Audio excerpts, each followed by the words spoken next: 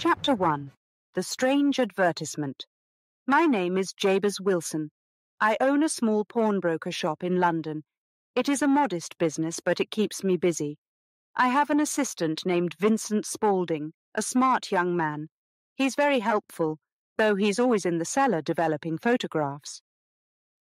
One morning, as I was opening my shop, Vincent came to me with an excited look on his face. "Mr. Wilson," he said, "have you seen this advertisement in the newspaper?" I took the paper from his hands and read it. The advertisement was strange. It said, "To the Red-Headed League, there is a vacancy for a member of the League. Salary is £4 a week. Apply in person Monday at 11 o'clock to Duncan Ross at 7 Pope's Court, Fleet Street." I looked at Vincent, puzzled. "What is this Red-Headed League?" I asked. Vincent smiled. "I don't know, Mr. Wilson, but it sounds like an opportunity. You have very red hair, and £4 a week is a good salary for a few hours of work. You should apply." I was not convinced, but Vincent was persistent. "You should try, Mr. Wilson. What do you have to lose?" So, on Monday, I went to 7 Pope's Court, Fleet Street. It was a narrow alley, and the building was old. I climbed the stairs and found a small office with a sign that said, "The Red-Headed League." Inside, there were many men with red hair, all waiting. I joined the queue, feeling a bit foolish. After a while, a man with red hair called us in, one by one. When it was my turn, I entered the office and met Mr. Duncan Ross. Mr. Ross was a short man with red hair and a friendly smile. He asked me many questions about my background and my family. Then he looked closely at my hair. "Congratulations, Mr. Wilson," he said. "You are just the man we need. The job is yours." I was surprised. "What is the job?" I asked. Mr. Ross explained that the Red-Headed League was founded by an American millionaire, Ezekiah Hopkins, who had red hair. He wanted to help red-headed men like himself.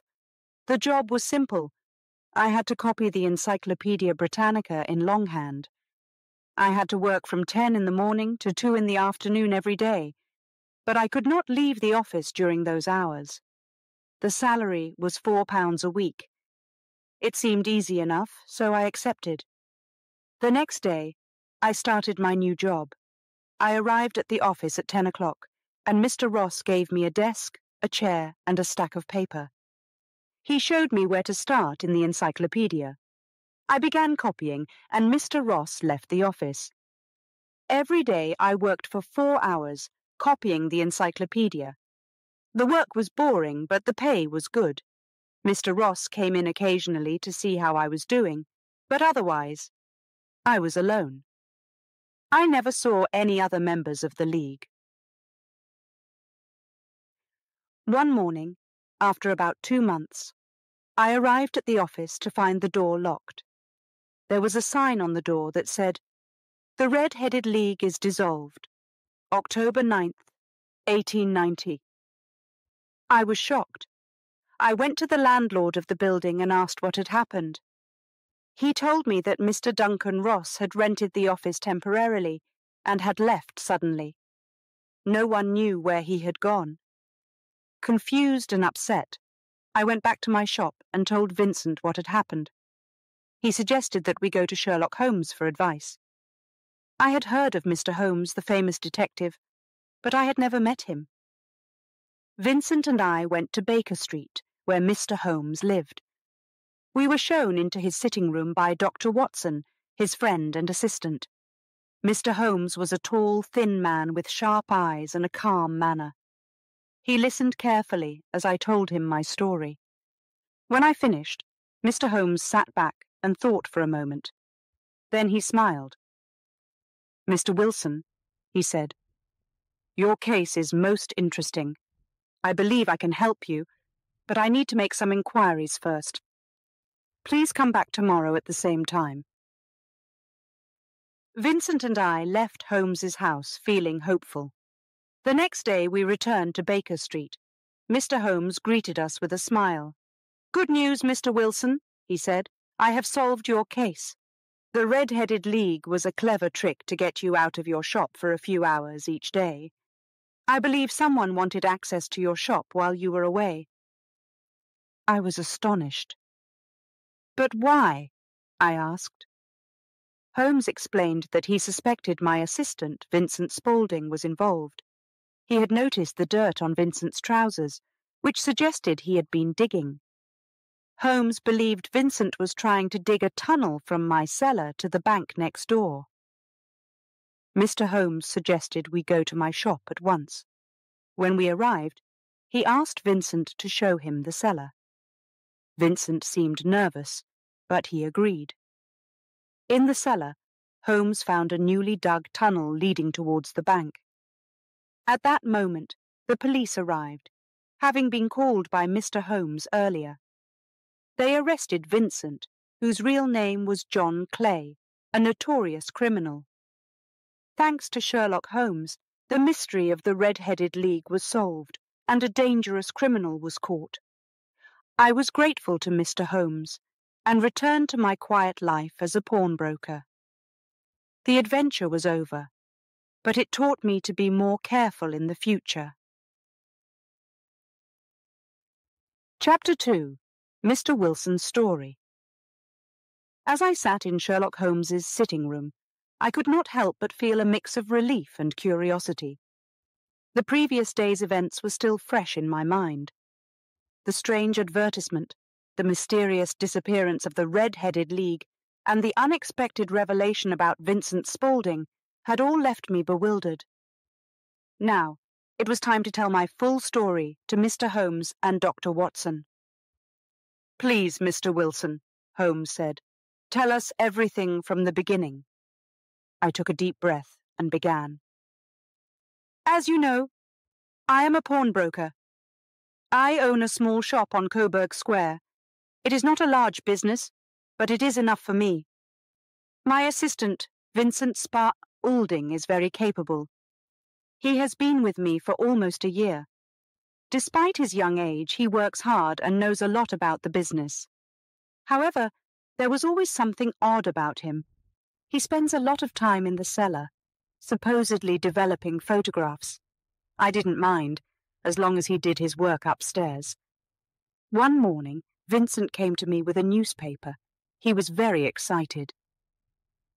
"Mr. Wilson," he said, "have you seen this advertisement? It is perfect for you." He showed me the ad for the Red-Headed League, which offered good pay for minimal work. I was skeptical at first, but Vincent was very persuasive. He convinced me to apply. I went to Fleet Street and found the office. There were many men with red hair waiting. I felt a bit silly, but I joined the line.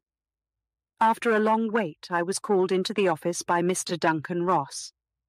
He asked me many questions about my background and examined my hair closely. Then he told me I had the job. I was to copy the Encyclopaedia Britannica for £4 a week. I started the next day. The work was easy, but tedious. I copied for 4 hours each day, from 10 in the morning until 2 in the afternoon. Mr. Ross checked on me occasionally, but otherwise I was alone. This continued for about 8 weeks. I got used to the routine, and the money was good. Then, one morning, I arrived to find the office closed. There was a sign on the door, "The Red-Headed League is dissolved, October 9th, 1890. I was shocked and confused. I went to the landlord, but he knew nothing. Mr. Ross had left without a word. I went back to my shop and told Vincent. He suggested we come to you, Mr. Holmes, and here we are. I finished my story, feeling a bit embarrassed. It seemed foolish now, but at the time it had felt real. Holmes listened carefully, his sharp eyes never leaving my face. When I finished, he leaned back in his chair and steepled his fingers. "Interesting," he said. Very interesting. Tell me, Mr. Wilson, this assistant of yours, Vincent Spaulding, what do you know about him? Not much, I admitted. He came to me a year ago, asking for work. He said he wanted to learn the business. I took him on because he asked for half the usual wages. Holmes nodded. Describe him for me. He is small, but very quick, I said. He has a white mark on his forehead where he was hit with acid. He is always in the cellar, working on his photography. Holmes sat up straight. White scar, you say? This is very important, Mr. Wilson. Your assistant is John Clay, one of the most wanted criminals in London. He is known for his clever disguises and his daring crimes. Now, tell me, have you noticed anything unusual in your shop recently? I thought for a moment. Well, now that you mention it, there was a lot of digging noises from the cellar. Vincent said he was making space for his photographic equipment. Holmes smiled. I believe we have solved the mystery, Mr. Wilson. The Red-Headed League was a ruse to keep you out of your shop. While you were away, your assistant was digging a tunnel to the bank next door. I was stunned. A tunnel? But why? To rob the bank's vault, Holmes replied. They planned to break in from below. We must act quickly. Dr. Watson, we need to visit the bank and inform the police. We left at once, hurrying to the nearby bank. Mr. Merriweather, the bank manager, was surprised to see us. Holmes quickly explained the situation. The manager was skeptical, but agreed to show us the vault. In the dim light of the cellar, Holmes pointed to the floor. Here, he said. This is where they will come through. He directed us to hide behind some crates. We waited in the dark, our breaths shallow, the air thick with anticipation. Hours passed, and then we heard the faint sound of scraping. Slowly, a small hole appeared in the floor, growing larger with each moment. Suddenly, a hand emerged, followed by a head. It was Vincent Spaulding, John Clay, covered in dirt. Holmes sprang forward, followed by the police. There was a brief struggle, but the criminals were caught. Vincent, or rather John Clay, was furious, but he was no match for the police. As the police led the criminals away, Mr. Merriweather thanked Holmes profusely. You have saved us from a great loss, Mr. Holmes. How can we ever repay you? Holmes smiled. No payment is necessary. The satisfaction of solving the case is enough. Back at Baker Street, Holmes and Watson congratulated me. Mr. Wilson, Holmes said, you have been very brave. Thanks to you, a great crime has been prevented. I left feeling grateful and relieved. The adventure had been unexpected and frightening, but it was over. My life returned to normal, but I would never forget the day I met Sherlock Holmes and the strange adventure of the Red-Headed League. Chapter 3. The Job Begins. The very next day after my conversation with Vincent Spaulding about the advertisement, I found myself standing at the address specified, 7 Pope's Court, Fleet Street. It was a gloomy, narrow alley, lined with old buildings that seemed to huddle together against the cold London fog. I was nervous, but I reminded myself of the potential reward. £4 a week was not to be ignored. When I arrived, the door was already open, and I joined a queue of red-headed men waiting inside. It was quite a sight, all shades of red hair, from fiery orange to deep auburn, crowded into one small space. I felt a mix of excitement and unease as I waited my turn. After what seemed like hours, I was called into the office by a small man with bright red hair and a friendly smile. He introduced himself as Mr. Duncan Ross. "Welcome to the Red-Headed League, Mr. Wilson," he said warmly. "Please have a seat." I sat down and he began to ask me a series of questions. They were all very personal, about my family, my background, and even my education. I answered honestly, though I was not sure why such details were necessary for copying the Encyclopaedia Britannica. Finally, Mr. Ross stood up and examined my hair closely, as if verifying its authenticity. "Congratulations, Mr. Wilson," he said, after a thorough inspection. "You are exactly what we are looking for. The job is yours." I could hardly believe my luck. "What exactly is the job?" I asked, trying to keep my excitement in check.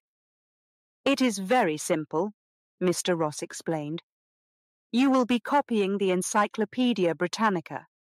You will work here in this office from 10 in the morning until 2 in the afternoon, Monday through Saturday. You must not leave the building during those hours. The salary is £4 a week, paid at the end of each week."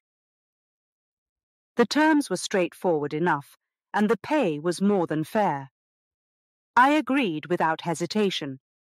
Mr. Ross handed me a pen, ink, and a stack of paper, and showed me where to start in the encyclopedia. My task was to copy the text, word for word, as neatly as possible. The first day was tedious. I sat at the small desk, writing steadily for 4 hours. The room was quiet, and the only sound was the scratching of my pen on the paper. Mr. Ross came in occasionally to check on my progress, but otherwise I was alone. It was hard work, but the thought of the money kept me going. The routine continued for several days. Each morning I arrived at the office promptly at 10 o'clock. Mr. Ross would greet me, and I would take my place at the desk, copying the encyclopedia. The work was monotonous, but I found a certain rhythm to it. The hours passed quickly, and at 2 o'clock I would put down my pen and leave, looking forward to my next day's work. After a week, I received my first payment, 4 crisp £1 notes. I was elated. It felt good to be earning extra money, and the work, though dull, was easy enough. I began to think I had found a perfect arrangement. However, I couldn't help but notice a few peculiarities. For one, I never saw any other members of the Red-Headed League. Despite the crowded room on the first day, I was always alone in the office. Mr. Ross was the only other person I ever saw, and even he appeared only occasionally. Another oddity was the lack of progress I seemed to be making. No matter how much I copied, the stack of paper in front of me never seemed to get any smaller.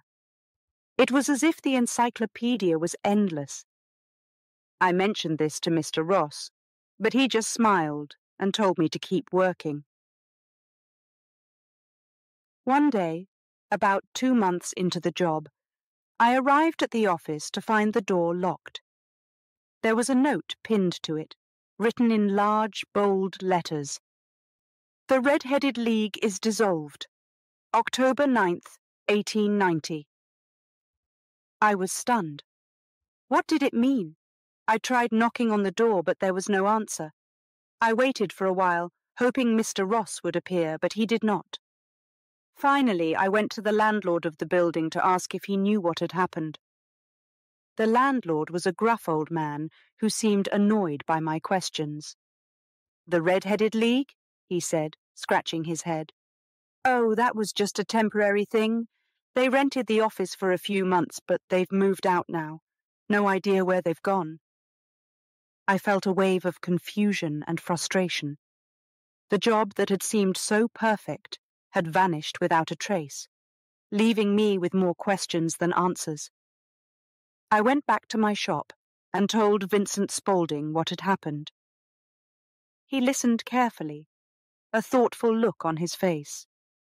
"Mr. Wilson," he said after a moment, "I think you should talk to Mr. Sherlock Holmes. He is a famous detective. If anyone can figure this out, he can." The idea made sense. I had heard of Sherlock Holmes, of course. His reputation for solving difficult cases was well known. I decided to take Vincent's advice and visit Holmes the next day. The following morning, I made my way to Baker Street, where Sherlock Holmes lived. I felt a bit nervous as I knocked on the door, but I was determined to get to the bottom of this mystery. A kind-looking man opened the door and introduced himself as Dr. Watson, Mr. Holmes's friend and assistant. He showed me into a cosy sitting room where Holmes was waiting. Mr. Holmes was a tall, thin man with sharp features and piercing eyes. He greeted me politely and asked me to sit down.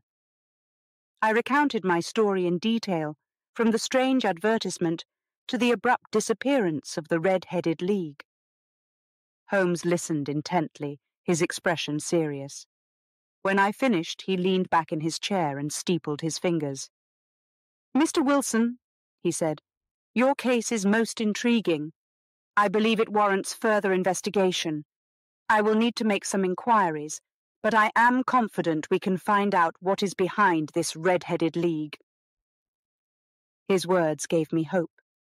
I thanked him and left, feeling that I had come to the right place.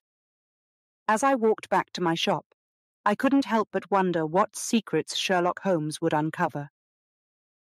Chapter 4. The Disappearance.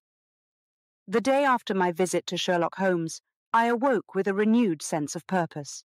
The mystery of the Red-Headed League and its sudden disappearance still puzzled me, but knowing that Holmes was on the case gave me hope. I decided to visit my shop early to see if Vincent had any new insights. When I arrived, Vincent was already there, busy with his usual tasks. He greeted me with a smile. "Good morning, Mr. Wilson. Did you manage to speak with Mr. Holmes?" "Yes," I replied, "and he found the situation very interesting. He promised to investigate further." Vincent nodded. "That's good to hear. Mr. Holmes is very clever. If anyone can solve this, he can." As the morning passed, I couldn't stop thinking about the Red-Headed League and what it all meant. I kept replaying the events in my mind, trying to find any detail I might have missed. By midday, I decided I needed to step out and clear my head. I left Vincent in charge of the shop and went for a walk. The streets of London were busy as usual, with people hurrying to and fro. I wandered aimlessly, my mind still on the strange advertisement and the sudden dissolution of the League. After a while, I found myself near Fleet Street, close to where the office of the Red-Headed League had been. Out of curiosity, I walked to Pope's Court. The building looked the same as before, old and quiet. I climbed the stairs to the now closed office and stood before the locked door. The sign announcing the dissolution was still there, mocking me with its simple message. I felt a surge of frustration and helplessness. Just as I was about to leave, I heard footsteps behind me. I turned to see Mr. Duncan Ross himself walking up the stairs. He looked surprised to see me. "Mr. Wilson," he exclaimed, "what are you doing here?" "I could ask you the same question," I replied, trying to keep my voice calm. "What happened to the Red-Headed League? Why did it close so suddenly?" Mr. Ross looked uncomfortable. "I'm afraid I can't discuss the details, Mr. Wilson. The League was dissolved due to unforeseen circumstances. I assure you there was no ill intent." "Unforeseen circumstances?" I repeated, feeling my frustration grow. "That's not a very satisfactory explanation, Mr. Ross. I deserve to know the truth." Before he could respond, a voice interrupted us. "Mr. Ross, there you are. I've been looking for you." It was a tall man with a serious expression. He glanced at me and then back at Mr. Ross. "We need to go. Now." Mr. Ross nodded, looking relieved. "I'm sorry, Mr. Wilson. I really must go. Good day." With that, he hurried down the stairs with the other man, leaving me standing there, bewildered. I felt more confused than ever. What was really going on? Determined to find answers, I decided to return to Baker Street and update Mr. Holmes on what had happened. When I arrived, Holmes was at his usual spot, deep in thought. Dr. Watson was there as well, reading a newspaper. Holmes looked up as I entered. "Mr. Wilson," he said, "you look troubled. Have you discovered something new?" I recounted my encounter with Mr. Ross and the mysterious man who had taken him away. Holmes listened carefully, his sharp eyes never leaving my face. When I finished, he nodded slowly. "Interesting," he said. "Very interesting indeed." "What do you think it means?" I asked, hoping for some clarity. "I have my suspicions," Holmes replied, "but I need more information. I believe the dissolution of the Red-Headed League was a ruse designed to distract you. We must find out what Mr. Ross and his accomplice are really up to." He stood up and grabbed his coat. "Come, Watson, we need to pay a visit to Mr. Jabez Wilson's shop." Dr. Watson put down his newspaper and followed Holmes out the door. I hurried after them, feeling a mix of excitement and apprehension. We arrived at my shop in no time, and I led them inside. Vincent was there, as always, busy with his tasks. He looked up in surprise as we entered. "Mr. Holmes, Dr. Watson. Welcome. How can I help you?" Holmes ignored the question and began inspecting the shop, his keen eyes taking in every detail. He moved quickly, examining the counters, the shelves, and the floor. Finally, he stopped near the cellar door. "Mr. Wilson," he said, "may I see the cellar?" "Of course," I replied, opening the door. We all followed Holmes down the narrow stairs. The cellar was dimly lit and cluttered with various items. Vincent's photography equipment was in one corner, and there was a strong smell of chemicals in the air. Holmes began to examine the floor, tapping it with his cane. He stopped in one spot and knelt down, inspecting it closely. "Here," he said, pointing to a section of the floor. "This area has been disturbed recently. Someone has been digging." I felt a chill run down my spine. "Digging? But why?"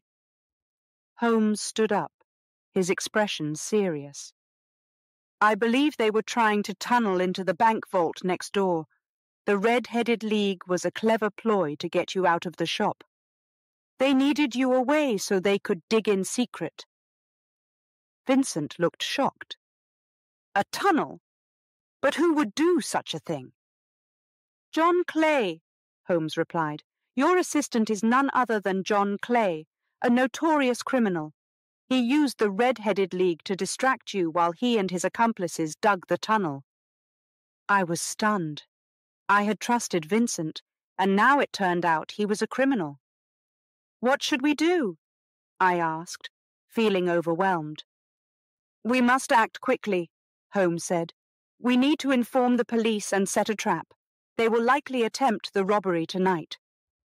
Holmes instructed us to secure the cellar and then led us back upstairs. He wrote a quick note and sent it with a messenger to Inspector Jones of Scotland Yard. "We will wait for the police to arrive," he said. "In the meantime, Mr. Wilson, you must stay calm. This will all be over soon." As we waited, I couldn't help but feel a mix of fear and anger. How could I have been so blind? Vincent had fooled me completely, but thanks to Sherlock Holmes, the truth was finally coming to light. When the police arrived, Inspector Jones took charge. Holmes explained the situation, and they set up a stakeout in my shop. We waited in tense silence, hoping to catch the criminals in the act.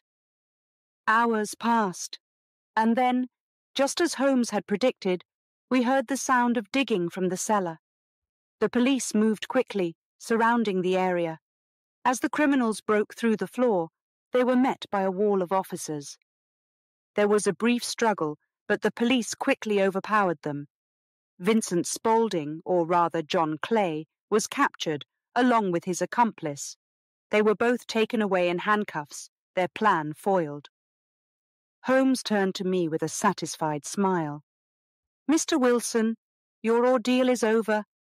Thanks to your vigilance, we have stopped a major crime." I felt a wave of relief wash over me. The nightmare was finally over. I thanked Holmes and the police for their help. As I watched the criminals being led away, I realized how lucky I was to have met Sherlock Holmes. Chapter 5. Seeking Holmes's Help. The next morning I awoke early, my mind still reeling from the events of the previous day. The shocking revelation about Vincent Spaulding, or rather John Clay, had left me feeling both betrayed and foolish. Yet, there was also a sense of relief, knowing that the notorious criminal had been apprehended.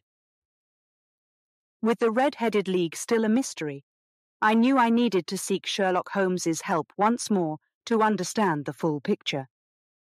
As the sun began to rise over London, I prepared myself for another visit to Baker Street. I quickly ate a light breakfast and made my way through the bustling streets, determined to get to the bottom of this strange affair. Upon arriving at 221B Baker Street, I was greeted by Mrs. Hudson, the landlady, who showed me into the familiar sitting room. Holmes was already there, seated in his usual armchair, his sharp eyes scanning the morning newspaper. Dr. Watson was at the table, writing in his journal.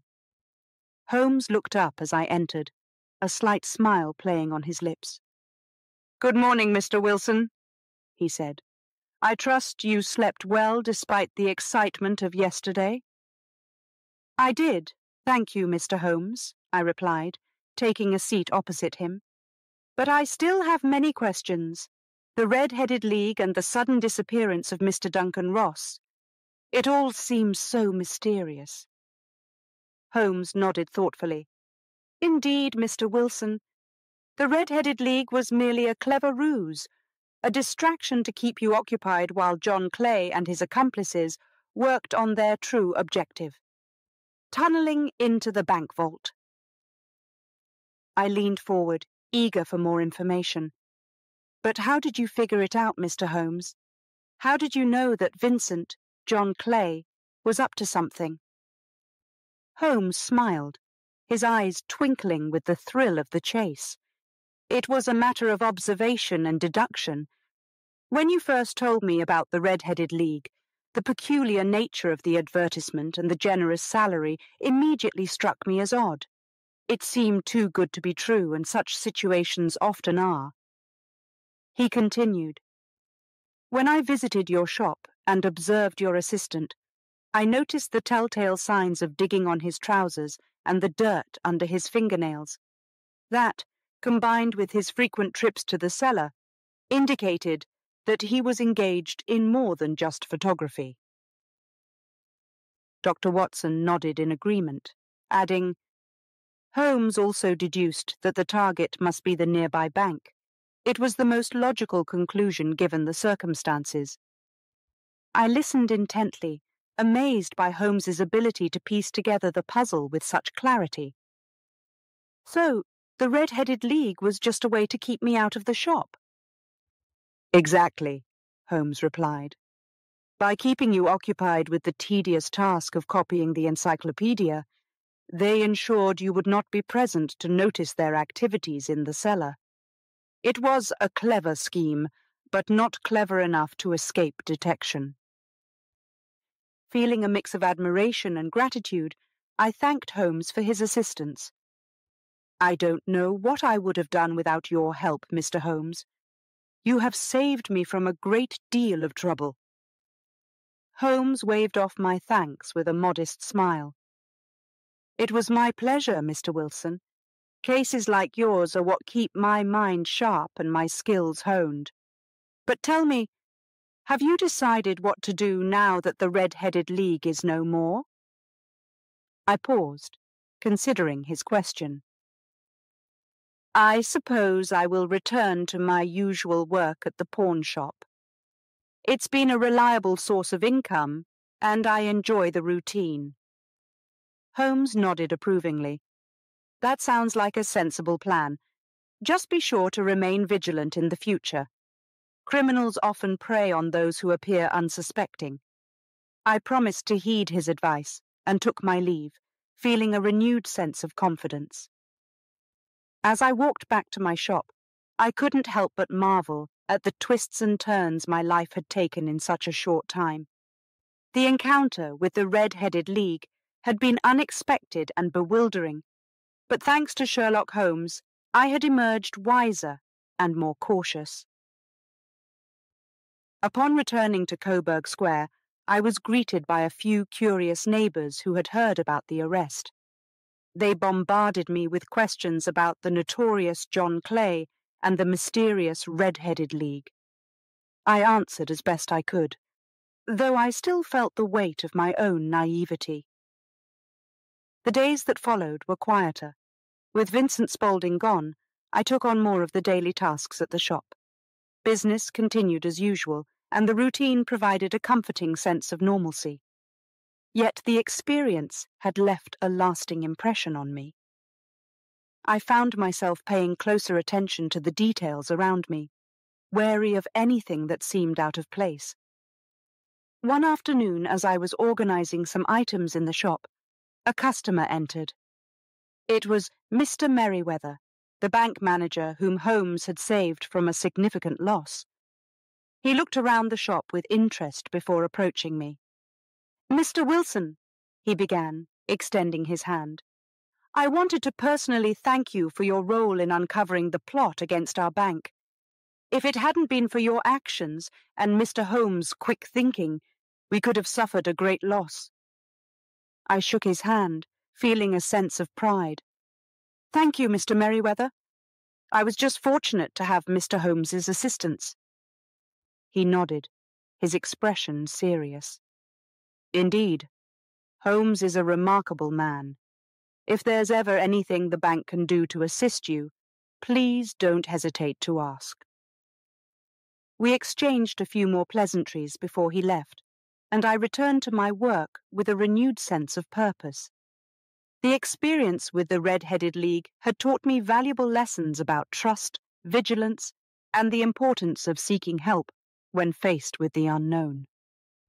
As the weeks passed, the memory of the strange advertisement and the events that followed began to fade, becoming just another story in the rich tapestry of my life. But I would never forget the clever mind of Sherlock Holmes, and the dramatic way in which he had unravelled the mystery that had so bewildered me. In the end, I realized that sometimes the most extraordinary adventures can happen in the most ordinary of lives, and it is in those moments of uncertainty that we truly discover our strength and resilience. Chapter 6. Holmes's Investigation. After the encounter with Mr. Merriweather, life at my pawnshop began to settle back into a comfortable routine. However, the mystery of the Red-Headed League and the clever criminal, John Clay, still lingered in my thoughts. I couldn't help but wonder how Holmes had managed to uncover the truth so quickly. My curiosity soon led me back to Baker Street, eager to learn more about his investigative methods. When I arrived at 221B Baker Street, Holmes and Dr. Watson were in the middle of a discussion. They welcomed me warmly, and I was invited to join them. "Mr. Wilson," Holmes began, "I can see you are still curious about the case. Perhaps I should explain how I came to my conclusions." I nodded eagerly. "Yes, Mr. Holmes. I would be very grateful." Holmes leaned back in his chair, his eyes glinting with excitement. "Very well. Let me start from the beginning. When you first told me about the Red-Headed League, The peculiar nature of the advertisement and the generous salary immediately struck me as suspicious. Such situations often hide ulterior motives. He continued. The first clue was the nature of the job itself. Copying the Encyclopedia Britannica is a pointless task, especially for such a high salary. It was clear that the work was merely a pretext to keep you occupied. I nodded, recalling my own confusion at the time. I did think it was strange, but the money was very tempting. Holmes smiled. Exactly, Mr. Wilson. The lure of easy money can blind even the most cautious individuals. My next step was to visit your shop and observe your assistant, Vincent Spaulding. His low wages and the white scar on his forehead were significant clues. Dr. Watson chimed in. Holmes noticed the dirt on Spaulding's trousers and under his fingernails, indicating he had been digging. Holmes nodded. Indeed. The frequent trips to the cellar suggested that he was engaged in something other than photography. I deduced that he was tunneling towards the bank vault next door. I listened intently, amazed at how Holmes had pieced everything together. And the visit to my shop confirmed your suspicions? Yes, Holmes replied. I examined the area and found evidence of recent digging. The final confirmation came when we waited in your cellar and caught John Clay in the act. Holmes paused, letting the significance of his words sink in. I marvelled at his keen observations and logical deductions. Mr. Holmes, your abilities are truly remarkable. Holmes waved off my praise with a modest smile. Thank you, Mr. Wilson. Now, let us move on to the next part of our investigation. I have a few loose ends to tie up. Curious, I asked. What do you mean, Mr. Holmes? Holmes stood up and walked to his bookshelf, pulling out a large map of London. There are still some unanswered questions about the Red-Headed League. For instance, who was the mysterious man with Mr. Duncan Ross? And what was their ultimate goal? He spread the map on the table and pointed to a few locations. I believe they had other plans that we have yet to uncover. Dr. Watson and I will visit a few places that might provide more clues. Would you like to join us, Mr. Wilson? Eager to see Holmes in action once more, I agreed. We left Baker Street and headed towards the first location on Holmes's list, a small office building in the heart of London. As we approached, Holmes explained, This building houses several businesses, including one that rented the office where the Red-Headed League operated.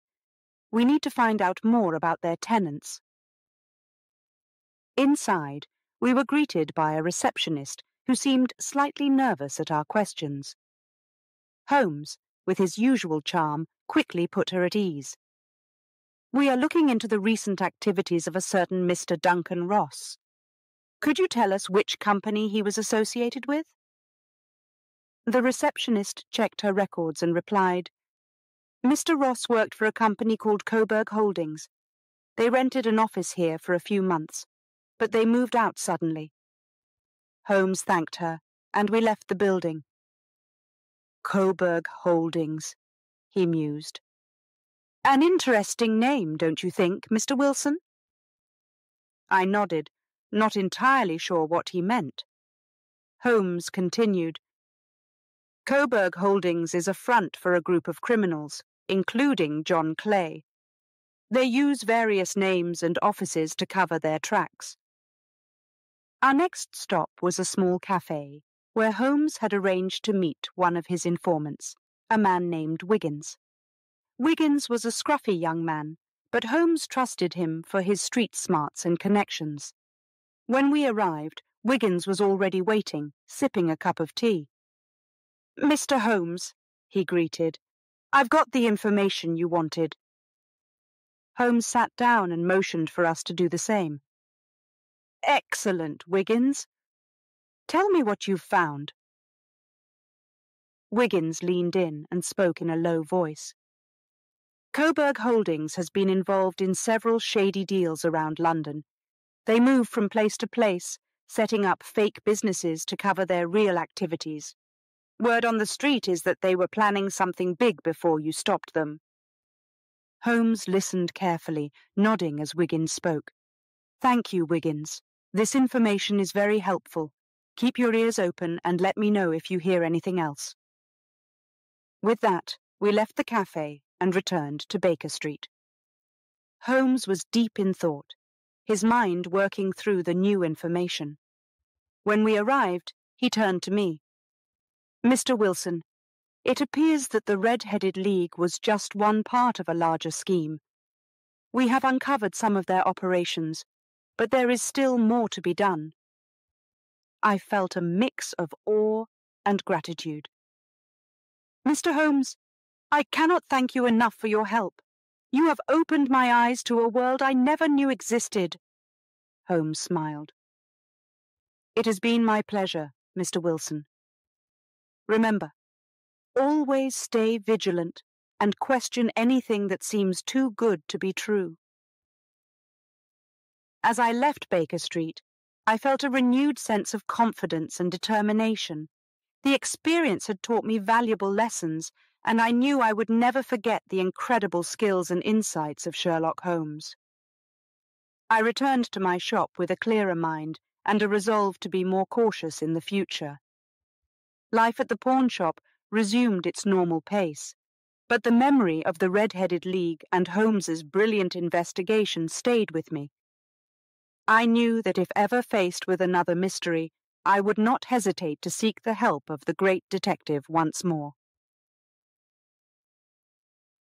Chapter 7. A Closer Look. As the days passed, the memory of the Red-Headed League and its unexpected end continued to linger in my mind. The strange events had left a lasting impression, and I couldn't shake the feeling that there was still more to uncover. My curiosity finally got the better of me, and I decided to take a closer look at everything that had happened. I wanted to understand the full extent of the scheme and how I had been so easily deceived. I knew that Sherlock Holmes had a keen eye for detail and an unmatched ability to see what others missed. Inspired by his methods, I resolved to conduct my own investigation, following the clues I had gathered and examining them with fresh eyes. I began by revisiting the office where the Red-Headed League had been based. Though it was now empty and quiet, I hoped that there might still be some evidence left behind. The building's landlord remembered me and allowed me to look around. As I examined the dusty room, I found it difficult to believe that such a grand scheme had been orchestrated from such an ordinary place. I started with the desk where I had spent so many hours copying the Encyclopaedia Britannica. There was nothing unusual about it at first glance, but I remembered how Holmes had taught me to look beyond the obvious. I carefully examined the drawers, the underside of the desk, and even the floor around it. To my surprise, I found a small hidden compartment in one of the drawers. Inside, there were a few scraps of paper with notes and diagrams. The notes were written in a hurried, almost frantic style. Most of it was indecipherable to me, but a few phrases stood out. Tunnel, vault, and timing is crucial. I realized that these were likely the plans for the tunnel that John Clay and his accomplices had dug. Feeling a surge of excitement, I took the notes and decided to visit Holmes again. He would know what to make of them. When I arrived at 221B Baker Street, I found Holmes and Dr. Watson in the sitting room, deep in conversation. "Mr. Wilson," Holmes greeted me with a smile. "What brings you here today?" "I found these notes in the old office of the Red-Headed League," I said, handing them to him. "I thought they might be important." Holmes took the notes and examined them carefully. His eyes narrowed as he read through the scribbled phrases. "Interesting," he muttered. "Very interesting indeed." Dr. Watson leaned over to look at the notes as well. "What do you make of it, Holmes?" "These are indeed the plans for the tunnel," Holmes replied. "It seems that John Clay and his accomplices were more meticulous than I initially thought. The timing was crucial to their success, and they had mapped out every detail." I felt a sense of satisfaction knowing that my discovery had been useful. "Is there anything else we can learn from these notes?" I asked. Holmes nodded. "Yes, Mr. Wilson. These notes confirm that the Red-Headed League was part of a larger operation. They also suggest that there may be other targets and plans that we have yet to uncover." He turned to me with a serious expression. "Mr. Wilson, would you be willing to assist me in investigating this further? Your familiarity with the case and the locations involved could prove invaluable." I agreed without hesitation, eager to continue the adventure and learn more from the great detective. Holmes quickly laid out a plan. We would start by revisiting some of the locations mentioned in the notes and speaking to anyone who might have information about Coburg Holdings and its activities. Our first stop was a small warehouse on the outskirts of London, where one of the notes indicated supplies had been stored. The warehouse was old and decrepit, but we found a caretaker who was willing to speak with us. "Yes, I remember those fellows," the caretaker said. "They rented the place for a few months, brought in a lot of equipment, said they were setting up a printing business, but they left in a hurry not too long ago." Holmes examined the warehouse, noting the large crates and various tools left behind. "It seems they abandoned their operation quickly," he observed. "Perhaps our intervention forced them to change their plans." As we continued our investigation, we visited several other locations linked to Coburg Holdings. Each place revealed a little more about the group's activities. We found evidence of fake businesses, hidden tunnels, and plans for other robberies. It became clear that John Clay and his accomplices were part of a sophisticated network of criminals. One evening, as we sat in Holmes's sitting room reviewing our findings, Holmes turned to me with a thoughtful expression. "Mr. Wilson, your persistence and keen observations have been crucial in unraveling this case. You have a natural talent for detective work." I felt a swell of pride at his words. "Thank you, Mr. Holmes. I have learned so much from you." Holmes smiled. "And there is still more to learn. Our investigation is far from over, but I believe we are making significant progress. With each clue we uncover, we get closer to dismantling this criminal network." In the following weeks, we continued to piece together the puzzle. We tracked down more members of the gang and gathered enough evidence to bring them to justice. The police, with Holmes's guidance, conducted several raids, resulting in numerous arrests. Throughout the investigation, I was amazed by Holmes's ability to see connections where others saw none. His logical mind and attention to detail were unmatched, and I felt privileged to work alongside him. As the case drew to a close, I reflected on the incredible journey I had undertaken. The experience had transformed me from a simple pawnbroker into an amateur detective, and I felt a sense of accomplishment and pride.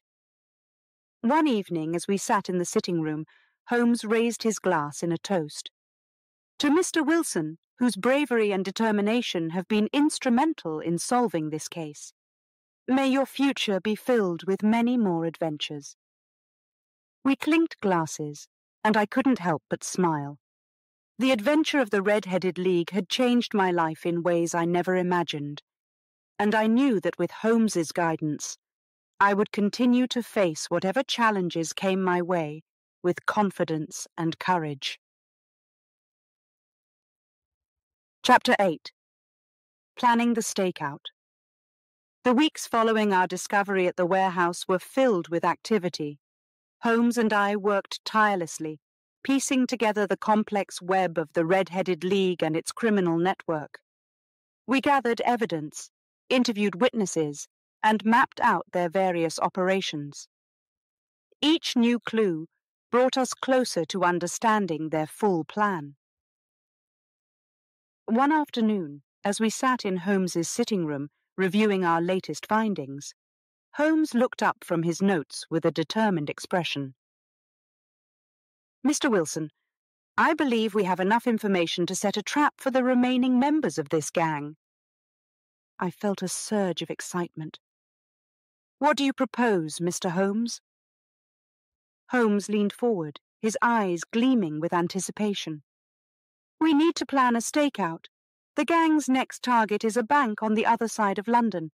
According to our sources, they plan to strike tomorrow night. If we act quickly, we can catch them in the act." Dr. Watson, who had been listening quietly, spoke up. "Holmes, how do you intend to proceed?"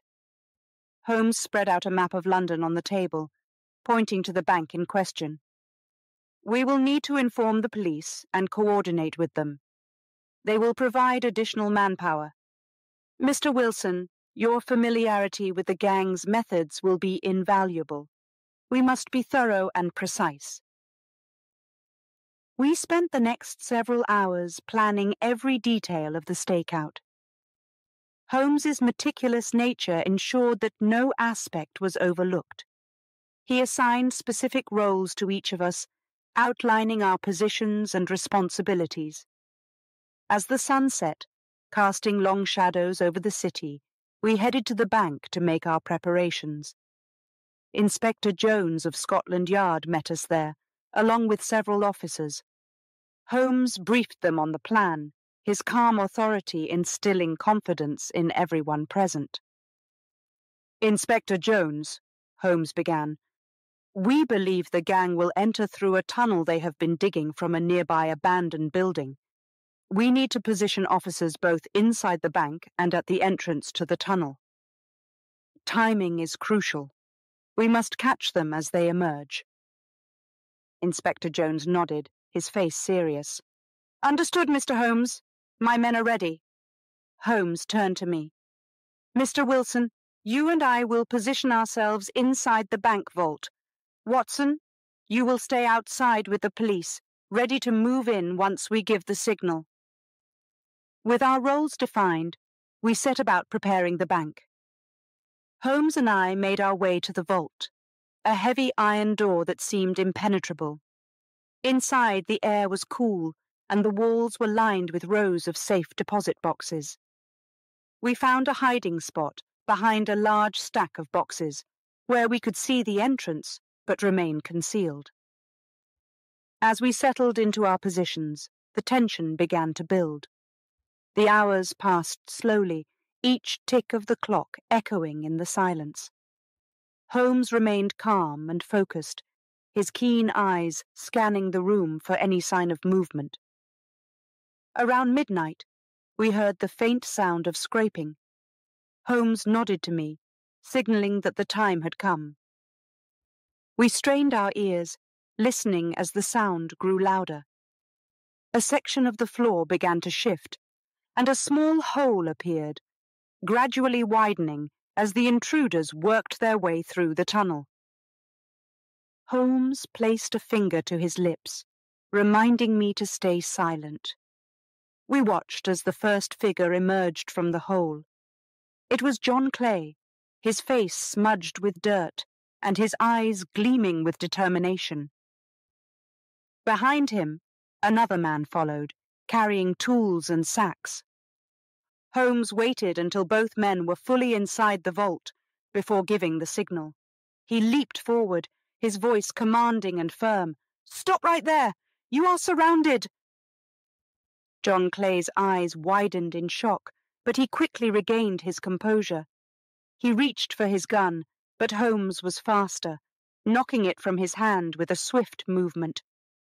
The other man tried to flee back into the tunnel, but the police were already closing in. Inspector Jones and his officers rushed into the vault, securing the intruders and placing them in handcuffs. The look of defeat on John Clay's face was unmistakable. He knew the game was up. "Well done, Mr. Holmes," Inspector Jones said, shaking his hand. "Another victory for the great detective." Holmes nodded modestly. "Thank you, Inspector, but this victory belongs to all of us. Mr. Wilson, your courage and persistence played a crucial role in bringing these criminals to justice." I felt a swell of pride at Holmes's words. The months of uncertainty and danger had finally come to an end, and we had emerged victorious. As the police led the captured criminals away, I couldn't help but reflect on how far we had come since the strange advertisement first appeared in my shop. The following morning, Holmes, Watson, and I returned to Baker Street. We were exhausted, but satisfied with our success. Mrs. Hudson greeted us with a warm smile and a pot of hot tea, which we gratefully accepted. As we sat in the sitting room, Holmes leaned back in his chair, a thoughtful expression on his face. "This case has been one of the more complex and rewarding ones we've tackled. It is a testament to what can be achieved through observation, deduction, and teamwork." Dr. Watson nodded in agreement. "Indeed, Holmes, and Mr. Wilson, you have proven yourself to be a valuable ally." I smiled, feeling a deep sense of gratitude for the friendship and mentorship I had found in Holmes and Watson. "Thank you, both of you. This experience has changed my life in ways I never expected." Holmes raised his teacup in a toast. "To justice, and to the unending pursuit of truth." We clinked our cups together, the sound ringing with the promise of future adventures. Though the case of the Red-Headed League was closed, I knew that there would always be new mysteries to solve and new challenges to face. With Holmes and Watson by my side, I felt ready to face whatever came next. Chapter 9. The Bank Vault. After our successful stakeout and the capture of John Clay and his accomplices, I returned to my regular life with a renewed sense of purpose. The excitement of the case had awakened something in me, a curiosity and a desire to understand the world more deeply. Despite my return to the routine of the pawnshop, I often found myself reflecting on the adventure and the lessons I had learned. One afternoon, as I was organizing some items in the shop, a familiar face walked in. It was Mr. Merriweather, the bank manager. He looked around the shop with interest before approaching me. "Good afternoon, Mr. Wilson," he said, shaking my hand warmly. "I wanted to thank you again for your role in uncovering the plot against our bank. Mr. Holmes has spoken highly of you." I felt a swell of pride at his words. "Thank you, Mr. Merriweather. It was quite an experience." He nodded. "Indeed it was. I was hoping you might be interested in seeing the bank vault now that the repairs are complete. We've made some improvements, and I'd be honored to give you a tour." I accepted his invitation eagerly. The idea of seeing the place where the criminals had planned their heist intrigued me. We left the shop and made our way to the bank, the sun casting long shadows as the afternoon turned into evening. Upon our arrival at the bank, Mr. Merriweather led me through the grand entrance and down a series of narrow corridors. The air grew cooler as we descended into the lower levels. Finally, we reached the heavy iron door of the vault, its surface gleaming under the dim lights. "Here we are," Mr. Merriweather said, unlocking the door with a large key. The door swung open with a creak, revealing the vault's interior. The vault was an impressive sight. Rows of safe deposit boxes lined the walls, each one carefully secured. In the center of the room stood several large, reinforced cabinets containing the bank's most valuable assets. The room was meticulously organized, a testament to the bank's dedication to security. "As you can see," Mr. Merriweather began. "We've taken additional precautions to ensure the safety of our clients' valuables. The tunnel dug by the criminals has been filled in and reinforced. We've also installed new surveillance equipment to monitor the area more effectively." I walked around the vault, examining the sturdy construction and the advanced security measures.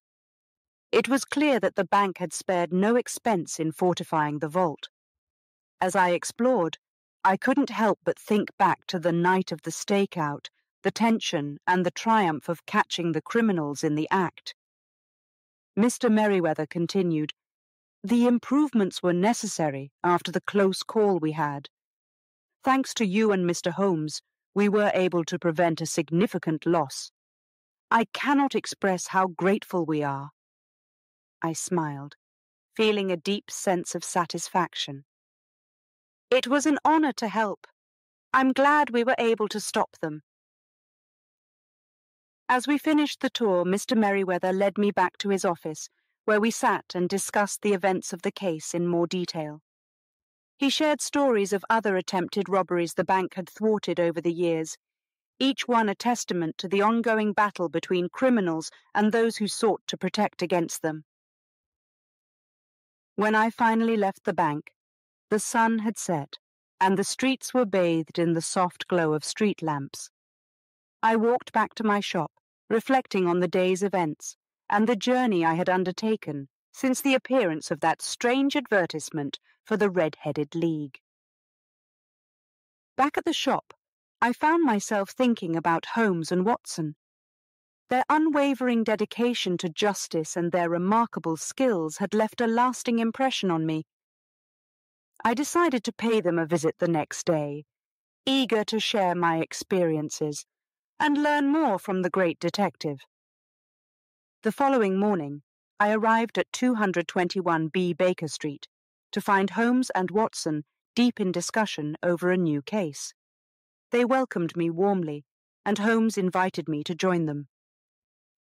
"Mr. Wilson," Holmes said, his eyes twinkling with curiosity, "what brings you here today?" "I wanted to share my visit to the bank vault with you," I replied, recounting the details of my tour and the improvements made to the security measures. Holmes listened intently, nodding in approval. "It seems Mr. Merriweather has taken all the necessary precautions. It is good to hear that the bank is now better protected." Dr. Watson added, "Your involvement in the case has been invaluable, Mr. Wilson. You have a natural talent for observation and deduction." I felt a warm glow at their praise.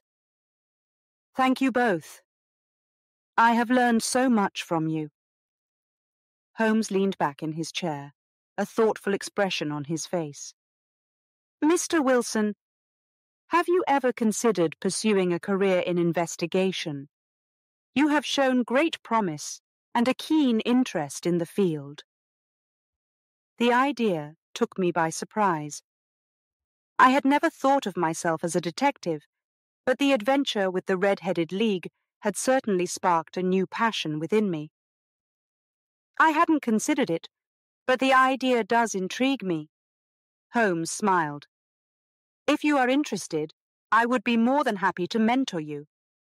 There is much to learn, and I believe you have the potential to become a skilled investigator." Dr. Watson nodded in agreement. "Holmes is right. You have a natural aptitude for this work." I felt a mix of excitement and gratitude. "I would be honored to learn from you, Mr. Holmes. Thank you for the opportunity." From that day forward, I began to spend more time at Baker Street, studying under Holmes and assisting him with his cases. Each day brought new challenges and new lessons, and I quickly found myself immersed in the world of investigation. The case of the Red-Headed League had been just the beginning. With Holmes and Watson as my mentors, I knew that there were many more adventures ahead. Together, we would continue to seek justice and uncover the truth, no matter where the path might lead. Chapter 10. The Waiting Game. The thrill of learning from Sherlock Holmes was unlike anything I had ever experienced. His sharp mind and keen sense of observation were both inspiring and challenging.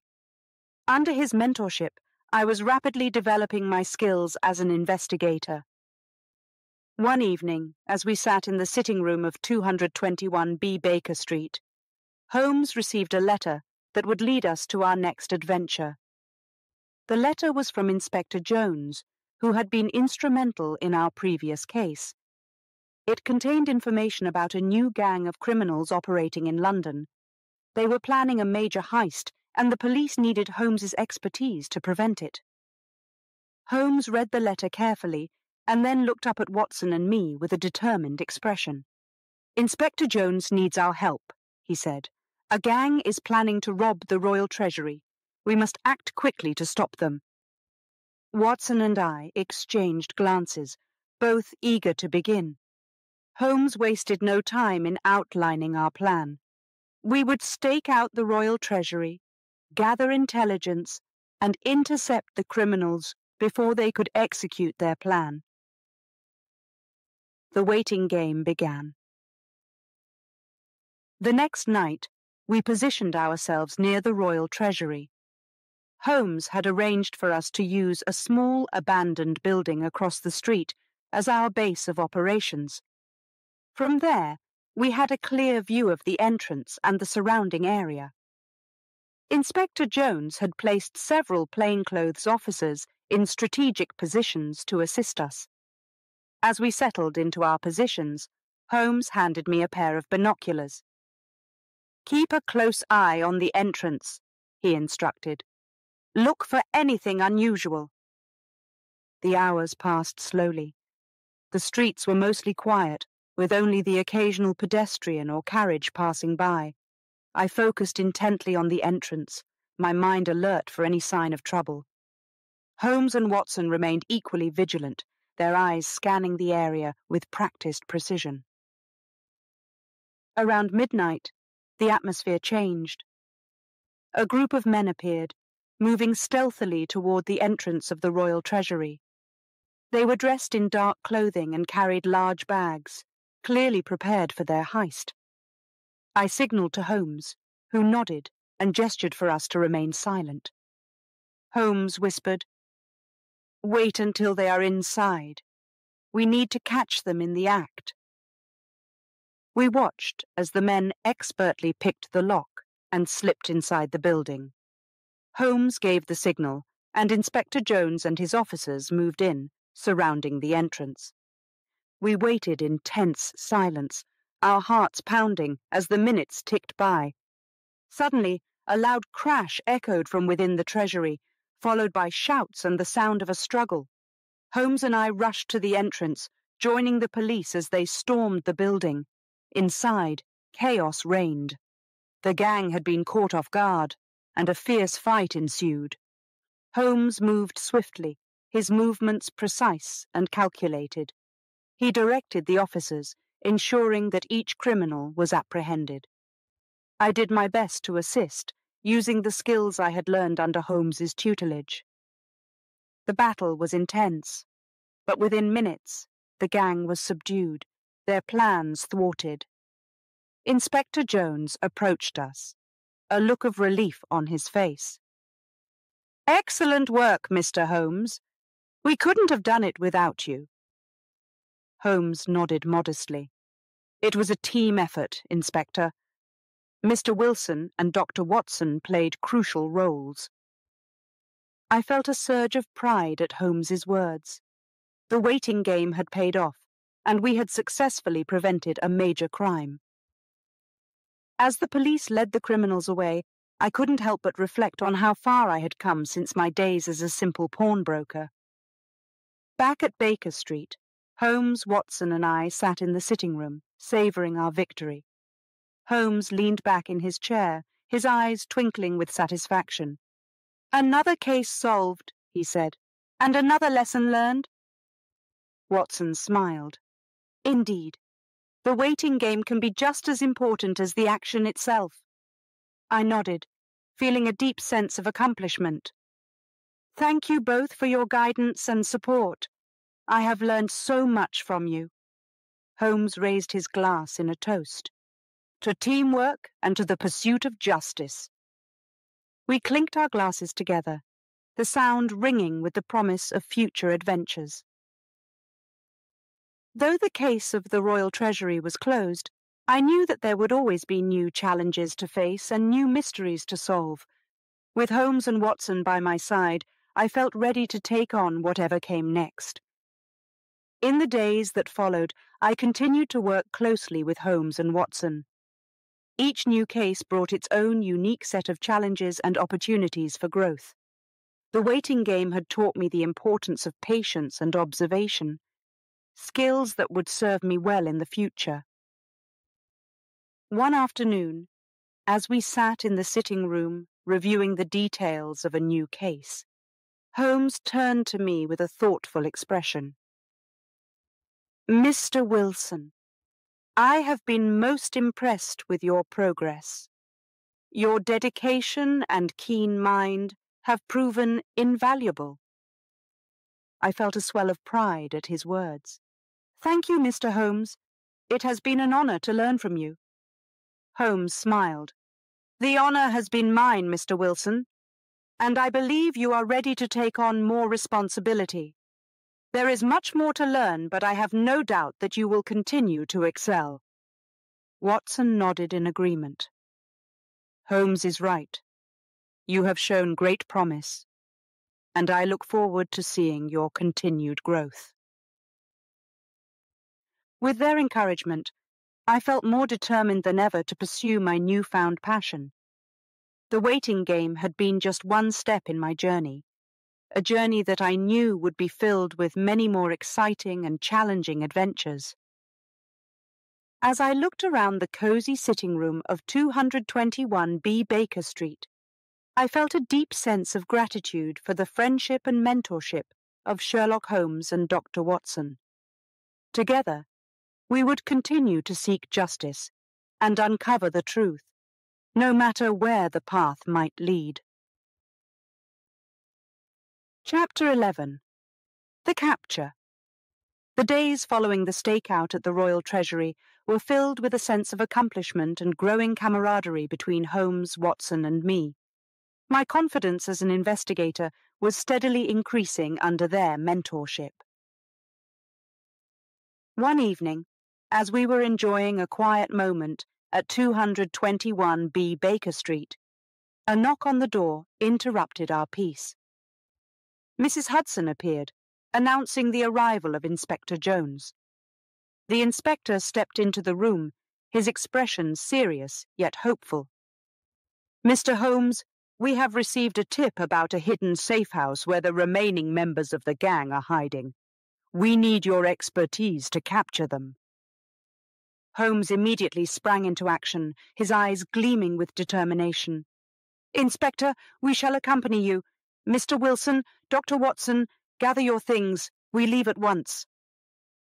Within minutes, we were on our way, the cab ride filled with a tense anticipation. The location was a rundown building in a less reputable part of London. As we approached, Holmes briefed us on the plan. We must be cautious. These men are desperate and dangerous. Inspector Jones and his officers will surround the building, cutting off any escape routes. We will go in through the front, ensuring they have nowhere to run. We arrived at the building, its dilapidated exterior betraying no hint of the danger within. Inspector Jones directed his men into position, their presence a reassuring force in the darkened street. Holmes, Watson, and I moved toward the entrance, our steps silent and purposeful. Holmes signaled for us to stop just outside the door. He leaned in, listening intently. After a moment, he nodded, his expression resolute. They are inside. Remember, stay close and be ready for anything. With a swift kick, Holmes forced the door open, and we rushed in. The interior was dimly lit, the shadows concealing the room's occupants.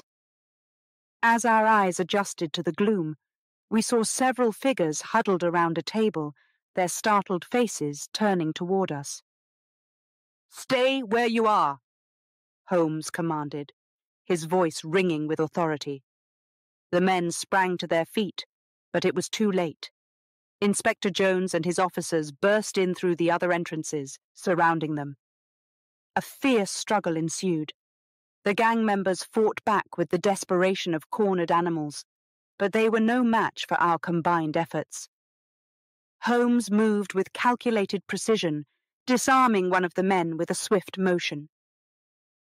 Watson and I joined the fray, using our skills to subdue the others.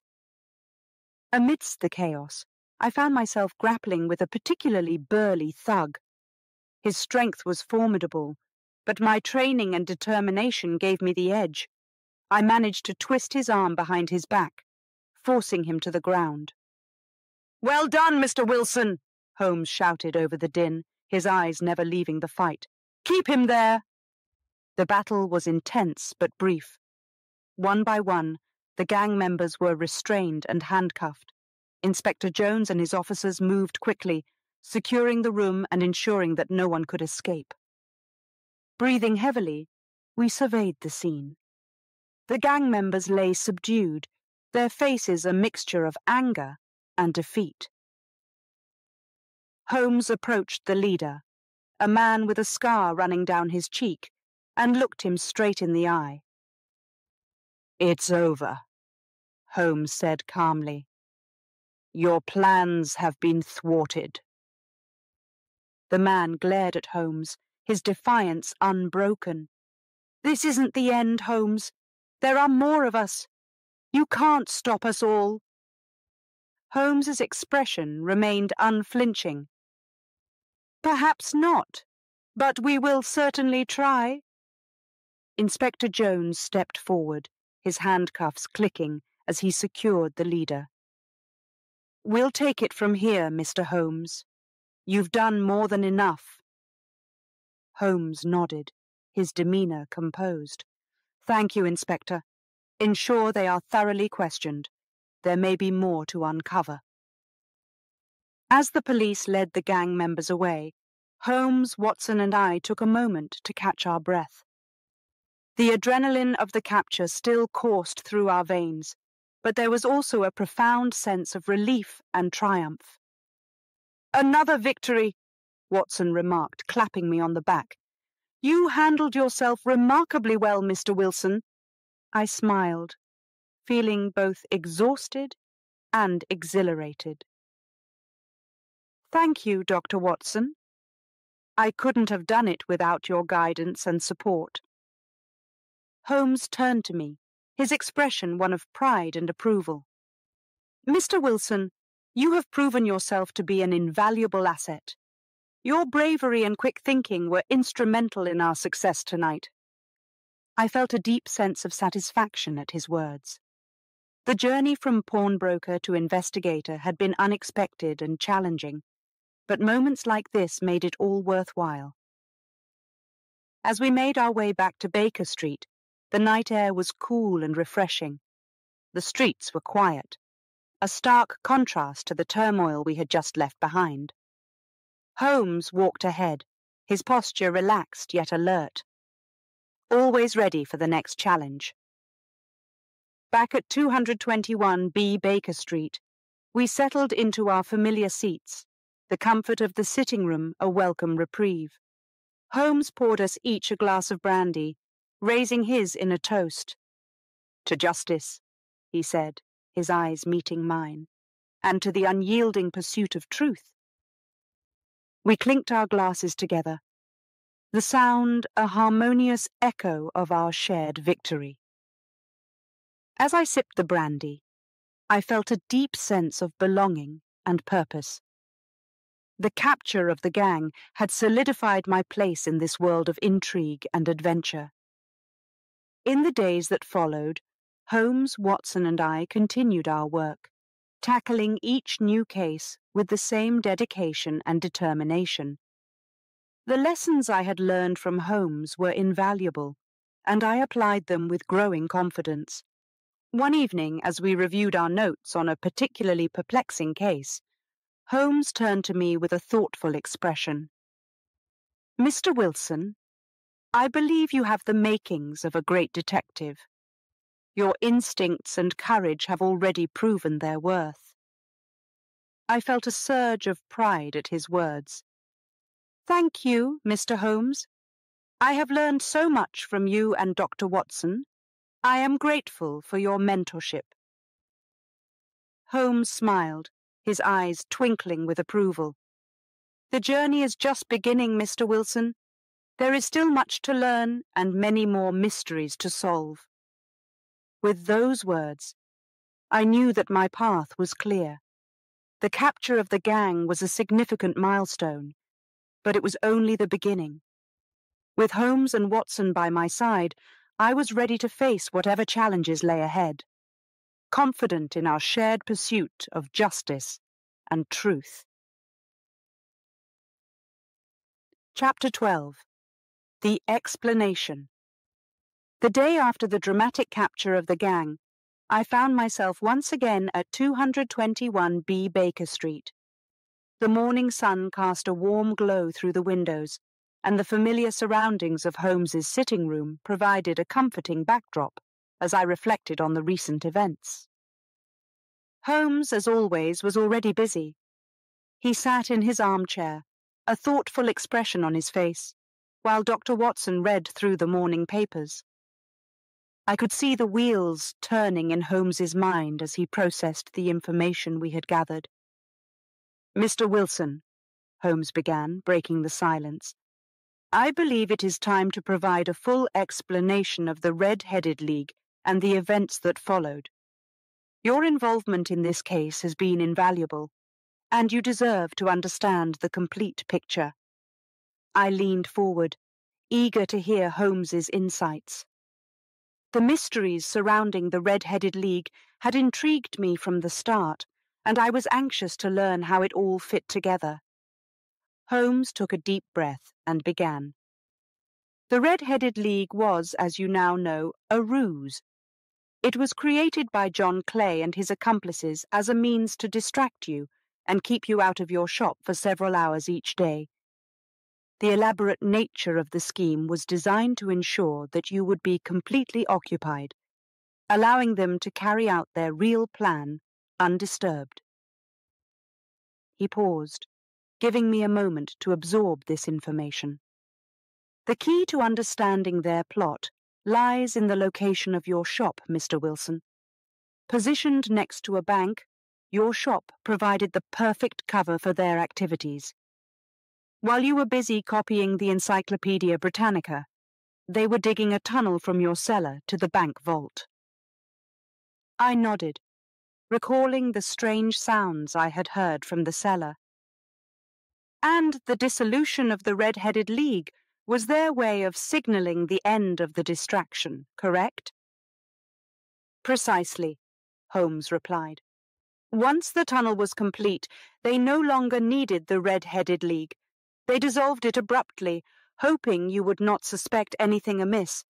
Their timing was crucial, as they planned to execute the heist immediately afterward." Watson chimed in. "But thanks to your quick thinking and Mr. Holmes's investigative skills, their plan was thwarted before they could reach the vault." Holmes smiled modestly. "It was a team effort indeed. The capture of John Clay and his gang was a significant victory, but there was more to uncover. The notes we found at the abandoned office and the subsequent investigation revealed the extent of their criminal network." I leaned back in my chair, taking it all in. So, the Red-Headed League was just one part of a larger operation? "Exactly," Holmes confirmed. "John Clay and his associates were involved in numerous schemes across London. The Red-Headed League was one of their more elaborate distractions, but it was only the tip of the iceberg.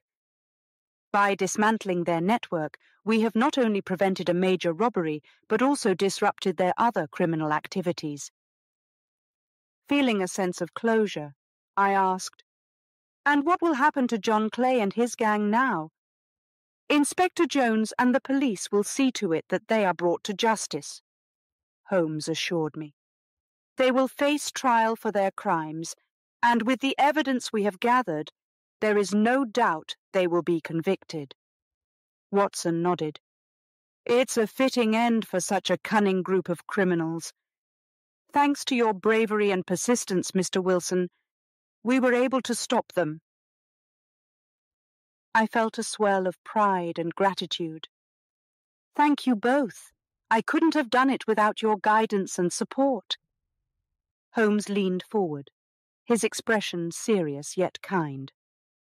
Mr. Wilson, you have proven yourself to be a capable and courageous investigator.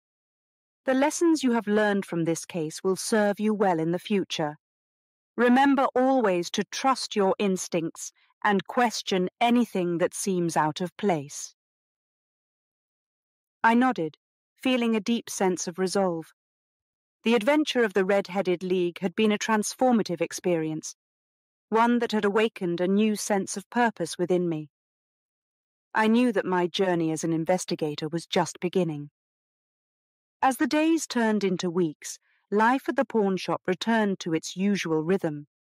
However, my newfound skills and insights continued to shape my daily activities.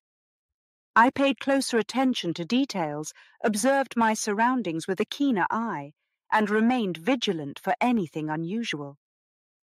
One evening, as I was closing up the shop, a young woman entered, looking distraught. "Mr. Wilson," she said, her voice trembling, "I need your help."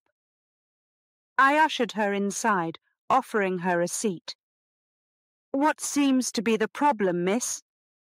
She explained that she had recently inherited a small estate from her late uncle. But strange occurrences had been happening since then. Unexplained noises, missing items, and a general sense of unease had made her fearful. Recalling Holmes's advice to trust my instincts, I decided to investigate. I visited her estate the next day, carefully examining the property and speaking with the staff. It didn't take long to uncover the source of the disturbances, a disgruntled former employee who had been trying to scare her into selling the property at a low price. With this information, I was able to help her resolve the issue and restore peace to her home. The gratitude in her eyes and the sense of accomplishment I felt reinforced my decision to pursue a career in investigation. I continued to study under Holmes, assisting him with various cases and learning from his vast knowledge and experience. Each new challenge honed my skills and deepened my understanding of the intricate world of detection. One afternoon, as we sat in the cozy sitting room of 221B Baker Street, Holmes turned to me with a thoughtful expression. "Mr. Wilson, you have come a long way since the days of the Red-Headed League. Your growth as an investigator has been remarkable." I smiled, feeling a deep sense of gratitude. "Thank you, Mr. Holmes. Your mentorship has been invaluable." Holmes nodded, his eyes twinkling with approval. "The journey is ongoing, Mr. Wilson. There is always more to learn and many more mysteries to solve. But I have no doubt that you will continue to excel." With those words, I knew that my path was clear. The Red-Headed League had been a turning point in my life, leading me to discover my true calling. With Holmes and Watson by my side, I felt ready to face whatever challenges lay ahead, confident in our shared pursuit of justice and truth. Chapter 13. The Mastermind. The following weeks were a whirlwind of activity. The successful capture of John Clay and his gang had bolstered my confidence as an investigator, and I continued to work closely with Sherlock Holmes and Dr. Watson on a variety of cases. Each new challenge sharpened my skills and deepened my understanding of the world of crime and detection. One afternoon, as I was sorting through some documents at my pawn shop, a letter arrived for me. The envelope was plain, but the handwriting was elegant and precise. I opened it to find a message from Inspector Jones. Mr. Wilson, your presence is requested at Scotland Yard. We have apprehended a suspect who claims to have information about the Red-Headed League. Please come at your earliest convenience. Inspector Jones. I felt a surge of curiosity and excitement. Who could this suspect be, and what new information might they have? I quickly closed up the shop and made my way to Scotland Yard. Upon my arrival, Inspector Jones greeted me and led me to an interrogation room. Inside, a man sat at a table, his hands cuffed. He was thin and pale, with sharp features and a shifty look in his eyes. Jones introduced him as Arthur Blackwood, a known associate of John Clay. Mr. Blackwood has agreed to cooperate, Jones explained. He claims to know the identity of the mastermind behind the Red-Headed League. My heart quickened at the prospect of uncovering the true architect of the scheme. I took a seat opposite Blackwood and listened as he began to speak. Mr. Wilson, Blackwood said, his voice trembling slightly, I don't want to go to prison. I'll tell you everything I know if it helps me get a lighter sentence. I nodded, encouraging him to continue. Tell us what you know, Mr. Blackwood. Who is behind the Red-Headed League? Blackwood glanced nervously at Jones before speaking. The mastermind is a man named Sebastian Moran. He's a criminal genius, always one step ahead of the law. He came up with the idea for the Red-Headed League to fund his other operations. The name Sebastian Moran sent a chill down my spine. I had heard of him before. He was notorious in the criminal underworld, known for his cunning and ruthlessness. Holmes had mentioned him once, describing him as a dangerous adversary. Where can we find Moran? I asked, trying to keep my voice steady. Blackwood hesitated before answering. He has a safe house in the East End, hidden in the basement of an old warehouse. But be careful. He's heavily guarded and extremely dangerous. Inspector Jones thanked Blackwood for the information and then turned to me. We need to act quickly, Mr. Wilson. Will you accompany us to the safe house? I agreed without hesitation, eager to bring Moran to justice. We left Scotland Yard and headed to the East End, accompanied by a contingent of police officers. As we approached the warehouse, the tension was palpable. Holmes's words echoed in my mind.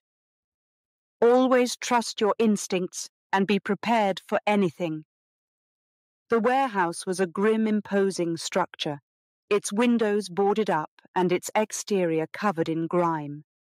Inspector Jones directed his men to surround the building, cutting off any potential escape routes. We approached the entrance cautiously, ready for whatever awaited us inside. With a signal from Jones, the officers forced the door open, and we rushed in. The interior was dimly lit, the air thick with dust. We moved quietly, our eyes scanning the shadows for any sign of movement. Suddenly, a figure darted out from behind a stack of crates, firing a gun. The shot missed us by inches, and the police returned fire, quickly subduing the attacker. We pressed on, determined to find Moran. In the back of the warehouse, we discovered a staircase leading down to the basement. We descended slowly, our footsteps echoing in the confined space. At the bottom, we found a heavy door, reinforced with iron bars. Jones signaled for the officers to prepare for a breach. With a loud crash, the door was forced open, and we stormed into the basement. The room was filled with crates and barrels, and in the center stood Sebastian Moran, a look of cold defiance on his face. He raised his hands in mock surrender, a sly smile playing on his lips. Well, well, Moran said, his voice dripping with sarcasm. "If it isn't the famous Sherlock Holmes protégé and the ever-persistent Inspector Jones. What an honor!" Ignoring his taunts, Jones stepped forward. "Sebastian Moran, you are under arrest for your involvement in the Red-Headed League and numerous other crimes. Surrender now or face the consequences." Moran's smile faded and his eyes hardened. "You think you've won? This is far from over."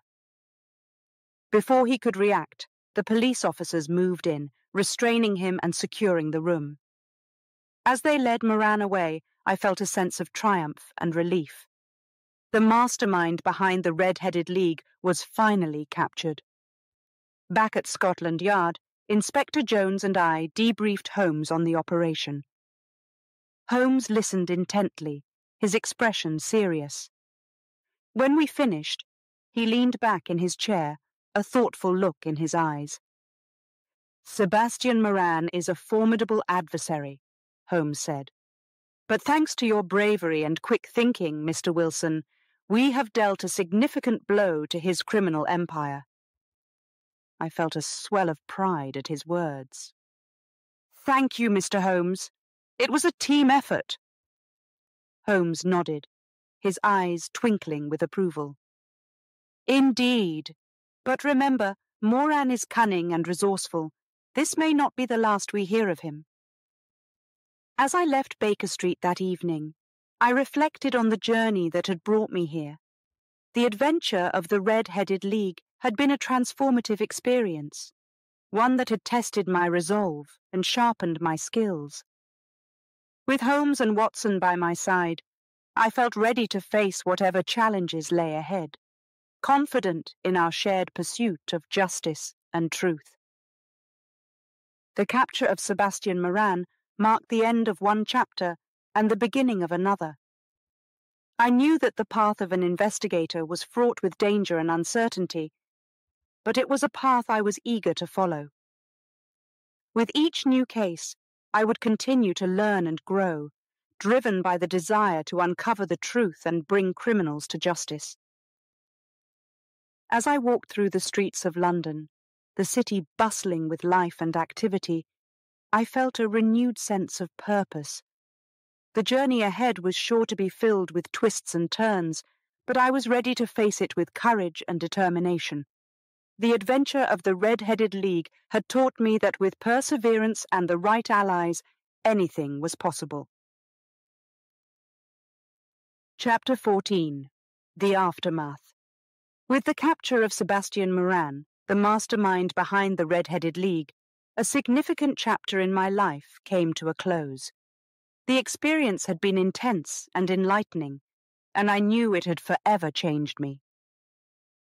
The immediate aftermath of Moran's capture was a whirlwind of activity and reflection. The day after Moran's arrest, I returned to my pawn shop, feeling a mixture of relief and pride. The shop, with its familiar sights and sounds, provided a sense of normalcy amidst the excitement of the previous weeks. As I organized the items on the shelves, my mind wandered back to the investigation and the many lessons I had learned from Holmes and Watson. Just as I was beginning to settle into my routine, a customer entered the shop. To my surprise, it was Mr. Merriweather, the bank manager whose vault had nearly been robbed by Moran's gang. He greeted me warmly, his eyes twinkling with gratitude. "Mr. Wilson," he said, shaking my hand firmly. "I wanted to personally thank you for your role in capturing Sebastian Moran. Your bravery and determination have made a significant impact." I felt a swell of pride at his words. "Thank you, Mr. Merriweather. It was an honor to assist in bringing him to justice." He smiled. "The entire banking community is grateful for your efforts. Please know that you have our support in any future endeavors." As Mr. Merriweather left the shop, I couldn't help but feel a deep sense of fulfillment. The recognition and appreciation from those I had helped reinforced my decision to pursue a career in investigation. Later that afternoon, I received a visit from Inspector Jones. He had come to share some important updates about the case and to discuss the next steps in our efforts to dismantle Moran's criminal network. "Mr. Wilson," Jones began, "thanks to your invaluable assistance, we have uncovered more information about Moran's operations. We are now working to apprehend his remaining associates and put an end to their activities." I nodded, eager to continue the fight against crime. "What can I do to help, Inspector?" Jones smiled, his eyes reflecting a sense of camaraderie. "Your insights and knowledge have been crucial thus far. We would like you to assist us in interrogating some of the captured gang members. They may reveal additional information that can lead us to the remaining fugitives." I agreed without hesitation, ready to take on the new challenge. The interrogation sessions were intense, but they provided valuable insights into the workings of Moran's network. Each piece of information brought us closer to dismantling the entire operation. During this time, I continued to work closely with Holmes and Watson. Our bond grew stronger as we tackled each new case with determination and skill. Holmes's mentorship had become an integral part of my life, and I was grateful for the opportunity to learn from one of the greatest minds in the field. One evening, as we sat in the familiar surroundings of 221B Baker Street, Holmes shared his thoughts on the aftermath of the case. "Mr. Wilson," he began, "the capture of Sebastian Moran was a significant victory, but our work is far from over. Criminals like Moran often have far-reaching networks, and it is our duty to ensure that justice is served." I nodded, understanding the gravity of his words. "I am ready to continue the fight, Mr. Holmes, whatever it takes to bring them to justice." Holmes smiled, his eyes reflecting a sense of pride. "Your dedication and courage are commendable, Mr. Wilson. Together, we will make a difference."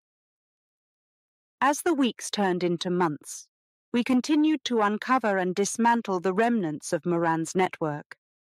Each success brought us closer to our goal of ensuring the safety and security of the community. Throughout this journey, I found myself growing not only as an investigator, but also as an individual. The challenges we faced and the victories we achieved shaped me in ways I had never imagined. I became more confident, more observant, and more determined to uphold the principles of justice. One particular case during this period stands out in my memory. We had received information about a hidden stash of stolen goods linked to Moran's gang. The location was a decrepit warehouse on the outskirts of the city, similar to the one where we had captured Moran. Holmes, Watson, and I, along with Inspector Jones and his officers, prepared for the raid. The air was thick with tension as we approached the building. Holmes reminded us of the importance of vigilance and caution. As we entered the warehouse, we found ourselves in a labyrinth of crates and barrels. The dim lighting and the musty smell created an eerie atmosphere. We moved silently, our senses heightened. Suddenly, we heard a noise from one of the back rooms. Holmes signaled for us to stop, his eyes narrowing as he listened intently. With a swift motion, he led us toward the source of the sound. In the room, we found several men hurriedly packing stolen goods into crates. They were caught off guard by our sudden appearance. Holmes stepped forward, his voice calm but commanding. "Drop everything and surrender," he said. "You are surrounded." The men hesitated, but seeing the determined faces of the police officers, they complied. The stolen goods were recovered, and the criminals were apprehended without further incident. As we stood amidst the recovered items, I couldn't help but feel a deep sense of accomplishment. The raid had been a success, and we had taken another step toward dismantling Moran's network. Back at Baker Street, Holmes, Watson, and I reflected on the day's events. Holmes's expression was one of satisfaction and contemplation. "Today was another victory for justice," he said. "But remember, the fight against crime is ongoing. We must remain vigilant and relentless in our pursuit." I nodded, feeling a renewed sense of purpose. "I understand, Mr. Holmes. I am committed to this cause, and I will continue to do everything in my power to help." Holmes smiled, his eyes reflecting a deep sense of camaraderie. "I have no doubt, Mr. Wilson. You have proven yourself time and again. Together, we will continue to make a difference." As I left Baker Street that evening, I felt a profound sense of fulfillment and determination. The aftermath of the Red-Headed League and the capture of Sebastian Moran had solidified my place in this world of investigation and justice. The journey ahead was sure to be filled with challenges and dangers, but I knew that with Holmes and Watson by my side, we would face them with courage and resolve. The fight against crime was far from over, but it was a fight I was ready to continue, driven by the desire to uncover the truth and uphold the principles of justice.